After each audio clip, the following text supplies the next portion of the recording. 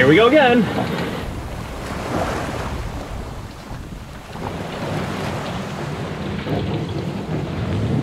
that was pretty close, Andy boy. Yep. Close, Andy. Now. Whoop.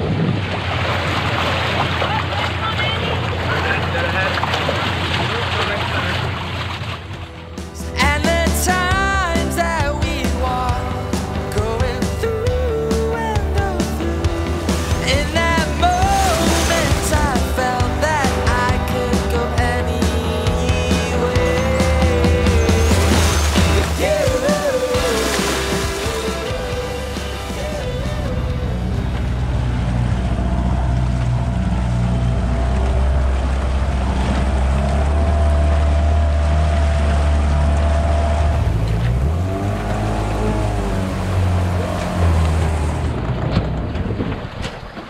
We tried.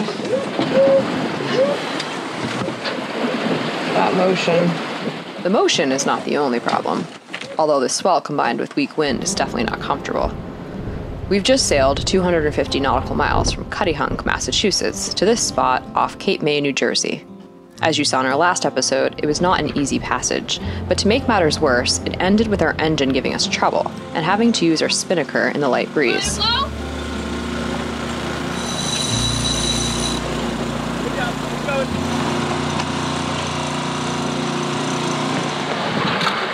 Then, when the wind died completely, we tried using the dinghy as propulsion, but the swell made that unsustainable, and now here we are.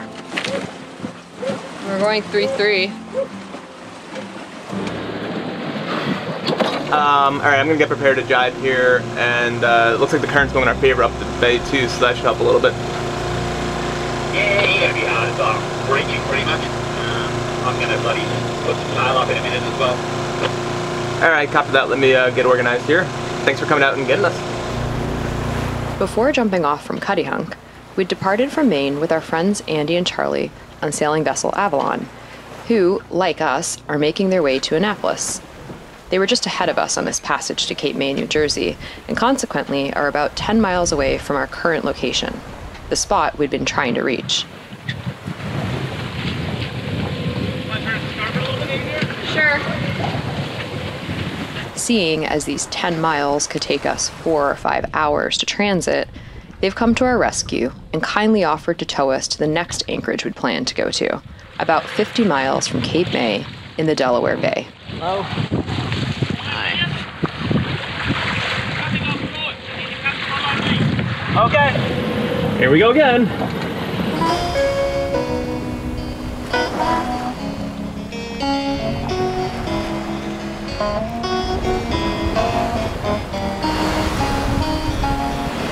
Wow, we're going 7 knots.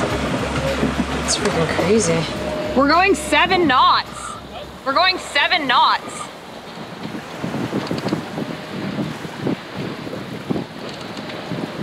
Alright, windless is not working now. Our windless is not working. Nope. At all? No, I can't get to go down. I want to move the anchor. Let's make sure the circuit breaker isn't tripped. Oh, God.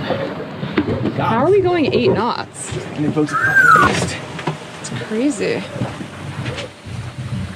What's that sound? Towing? Nope, it's on. What the fuck, dude? That's gonna complicate things, right? Andy boy. There you go. Yeah, mate, how you going, baby? I think it's hitting off our anchor, but my windlass won't turn on now. I am not winning right now. No, look, is it because you've got pressure on it from the tow? If the motor's not even activating, I feel like maybe the switch got wet or something from all the water in the bow locker. Okay, look, no stress, mate. How's that buddy mate of yours, mate? You got, because you're basically contributing quite a lot to this. She looks pretty well trimmed. She come in a little bit. Mate, we're making 7.5 knots. Not feeling too bad. No, we're going 8 knots. Yeah, that's kind of absurd. You have an engine on, obviously, right? I've got 2 on, mate. I'm sitting on about 1,800 revs.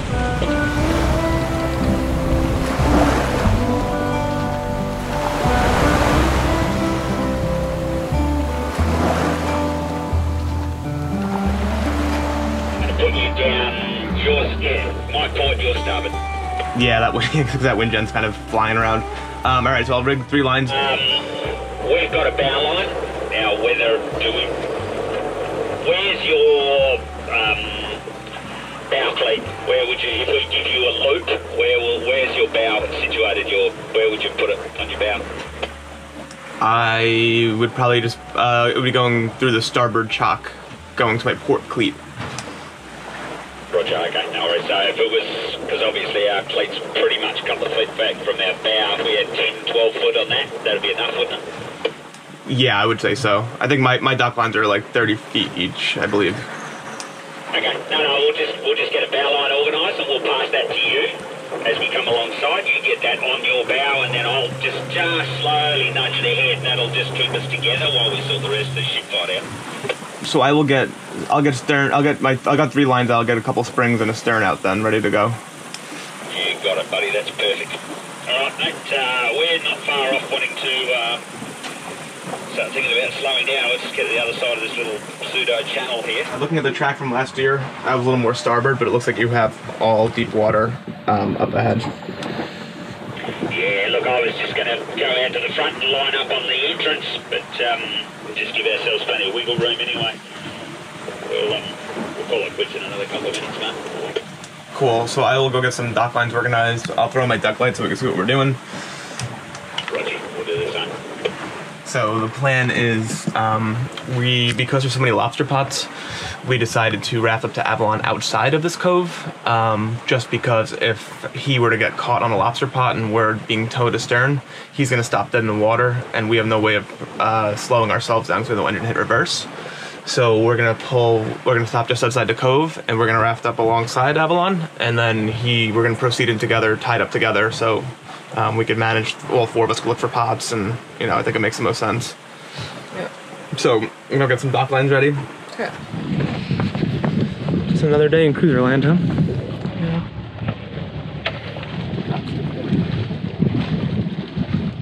Now that we've made it to the anchorage, we're trying to get anchored without snagging a fish pot, which are all over this area. So we're going to raft up to Avalon, and then we'll maneuver through the pots together. And since it may be hard to tell on video, I should mention that it just happens to be a densely foggy and moonless night here on the Delaware Bay. Your bow's pretty close, Andy boy. Yep. Close, Andy. Your bow. Whoop. There we go. Andy, a bit over. There you go.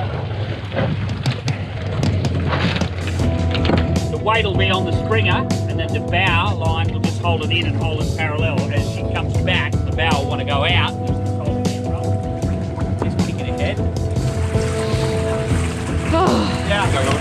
Navigate with Andy boy. Yeah.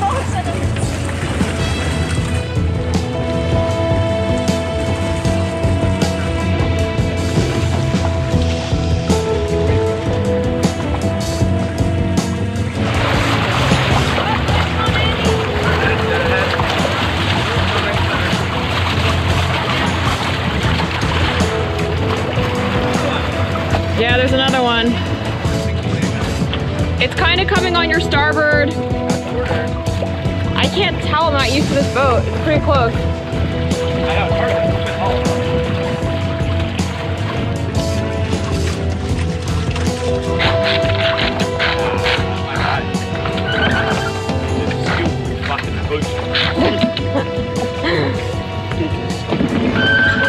God, it is so dense. This bottom.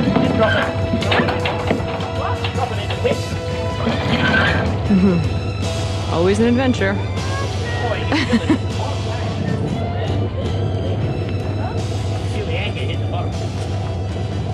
There's a lot of clay and mud apparently. Yeah, this water looks like just brown. Yeah, that's pretty good.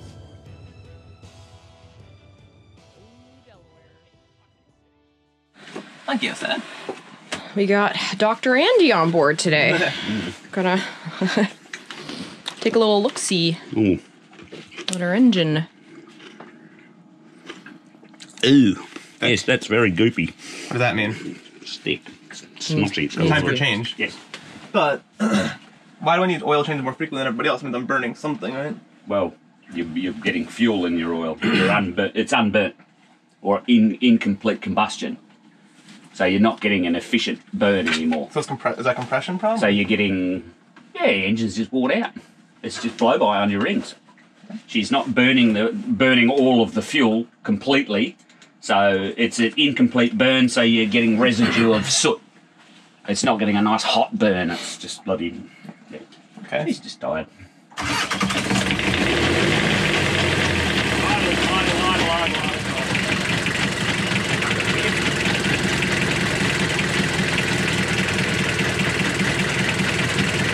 You got water coming out of your exhaust? No. No? Nope. 0.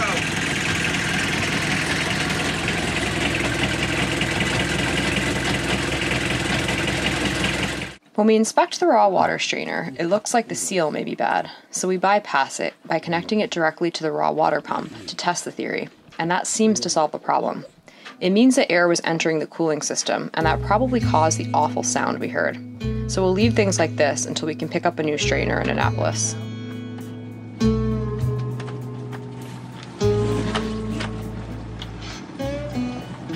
So Cohansey Cove, where we came to escape from our offshore horror trip, has now turned against us.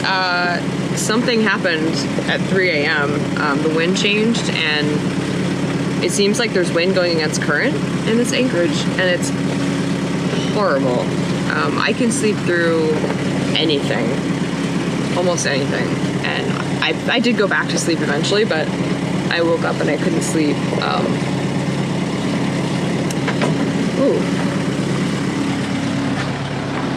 Well, the sun has risen, so we're gonna have some coffee right now and just get out of here. And the plan is to go to the canal today, the C&D Canal. So that's putting us closer and closer to Annapolis. So that's exciting. And on another note too, I just wanted to mention that since we've been here, we haven't had to run the heat very much. It's so much warmer. I guess we've gone 400 or 500 miles since we left Maine 5 days ago. So it makes a big difference at this time of year. So yeah, it's nice.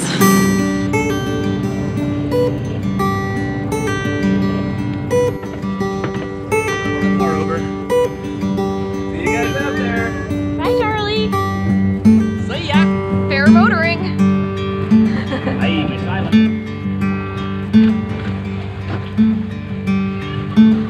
Ah, you. He got wet.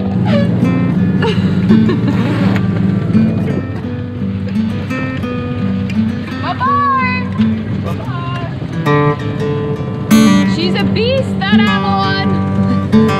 He's tired. Yeah, so we always make fun of Andy and Charlie because they like warmer climates, being from Australia, so they don't like the cold. How about you're in barefoot t-shirt and they're in like Summertime.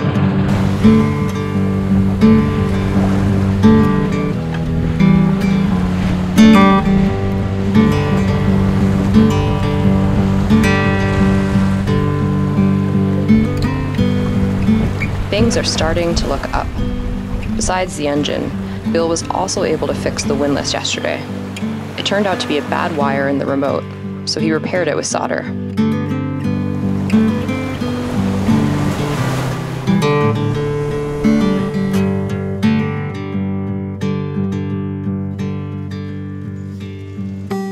Feels good to be chilling a little bit after that trip down from Maine. I know, and having like real like meals too. I know. We left Maine 6 days ago. We're in Chesapeake Bay, so it's been sort of a marathon. And we had some mechanical issues in the middle, so it feels good to like make a normal dinner, chill out, Yeah. drink a little wine, listen to music. Carrots and potatoes. This is like the first like big meal we've made since we left Maine like 5 days ago. I had like a big thing of lasagna that I made, so we ate that for like 3 days and then just ate like easy foods. So yeah, it feels good to be back into the routine, and we're so close to Annapolis now.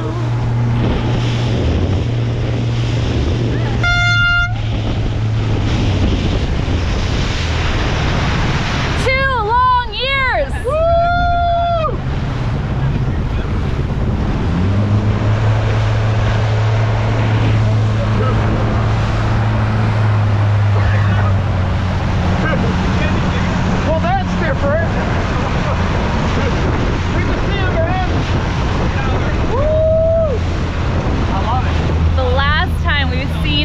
race here was in the Azores in the summer of 2018. They were headed over to mainland Portugal. They went to Lisbon. Yeah, really good friends, great buddy boat for a while, and we missed them. Oh, and Grace is up! Hey, Grace! Hello! Hi, guys! Fun to see everybody, huh? Yeah. Have fun for your honey? So we were just coming into Annapolis now, and that was three of our friends welcoming us in. Our friend Jeff and Matt and Jessica of MJ Sailing, who we've known for a really long time, actually. Cool. Yeah! Reunited! Oh my god, it was... Yeah. It's like November now.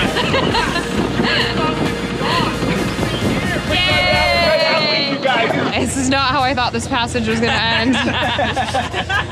Here we are in the fog again, guys. Look at Back in the boat. Hey, who's looking for the lobster pots? Oh shit! Lobster pots! We be civilized over here. It was up in here, so I just had to reach my hand up. We haven't eaten all day. We're tired. No knives necessary. That is a lot of junk on there. A lot of shit on it. That is so much stuff. How do they move? Good Grace puking.